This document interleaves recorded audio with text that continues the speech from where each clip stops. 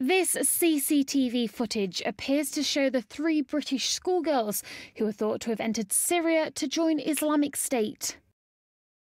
The images were released by a Turkish news channel. In it, the 3 girls aged 15 and 16 are seen at a bus station in Istanbul.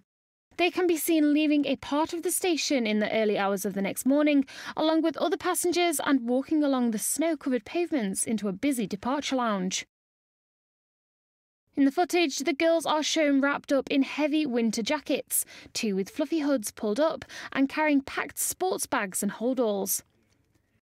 The girls' plight has prompted widespread concern in Britain, with Prime Minister David Cameron urging social media firms to do more to deal with online extremism, saying the girls appear to have been radicalised in their bedrooms.